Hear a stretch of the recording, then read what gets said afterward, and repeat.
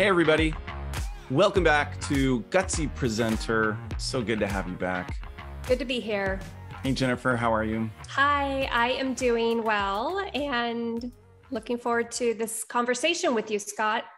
That was good because in order to answer my question, you had to be listening. Is that our topic? That is our topic today. Isn't that great? We are talking about speaking, but I mean, we usually talk about speaking, but we're going to talk about listening. And I think a lot of people think of those as like opposite stuff. Well, we can forget to listen as the presenter.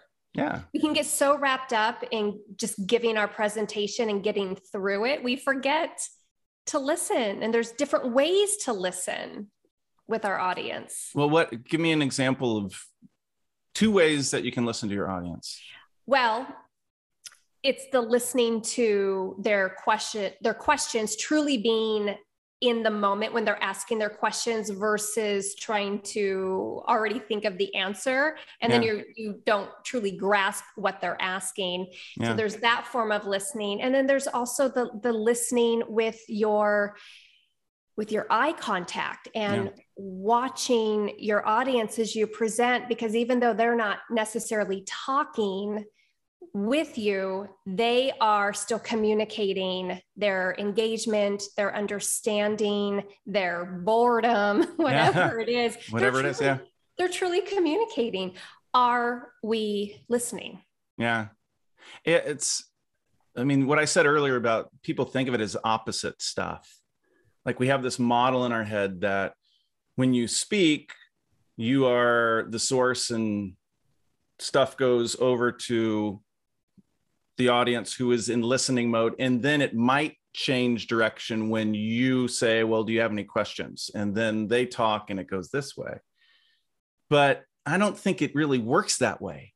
I think it's more, if you're a great speaker, while you're talking, at least on sort of a sentence by sentence level, you're still listening because the light is bouncing off your audience and you see their body language and their facial expressions, and it's going in even as words are going out. I think that's really what makes for a masterful speaking. It does. And I know we've touched on this before around the eye contact. I'm going to put it with this virtual environment, because still over and over, I'm watching virtual presenters. This is the view that their audience has of them because they're reading off of another monitor. And there is no way, if this is how you are presenting, there is no way that you can be listening and being a part of your audience. It's impossible. And the worst part of that is your audience knows that you are not paying any attention to them. Yeah. So what are they going to do? They're going to get on their phone. Yeah. They're going to multitask. They're going to shut down. There is no engagement with this view. Yeah. It's critical. It really is. It is. It is so critical. It goes back to that question. Why do we present? Why do we put skin in the game? Why do we literally, instead of sending a recording of ourselves, why do we talk and get everybody together at one time to give a presentation? And that's because, what's that? I'm sorry, I'm interrupting you. You just made me think of something. Go for it. All of the time we put into preparing. Yeah. The nervousness we experience, the sleepless night before. Don't put all of that to waste by not creating that connection and listening with your audience. Yeah. Yeah. And you have to be careful because you're saying all that preparation. I don't want people to go back into, well, you mean all the scripty like stuff I do where I try to plan all my content perfectly, just get all the slides lined up and prep so I can hit the playback button when I get there. That's not what we're talking about. No. There's other ways, of course, very important ways that you can prep and you should prep. But the point really is we get into presentations because you can't listen when you're playing back a video. There is no listening going on. So I always encourage people to think of every presentation as a very spontaneous, potentially very spontaneous moment where the audience is included in creating something unique that can only happen if you listen, you know? Yes, the key is including the audience. Yeah. That's our next episode. We should do that later. Yeah. That's an episode all on its own. We're going to come back to that. Yeah. How to include the audience. Well, and I wanted to mention, key points. You mentioned something about, so asking questions and listening. And maybe there's something really insightful to this idea. Like when we talk, we want to find out, we want to touch on what's very relevant to the audience, what matters to the audience.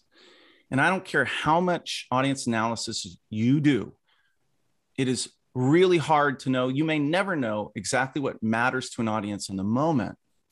So when you open it up for the audience to speak and they ask a question, I would say really good listening in that case is listening to what's behind the question.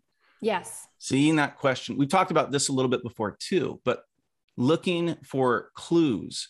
What does this question say about what matters to the audience? Mm-hmm.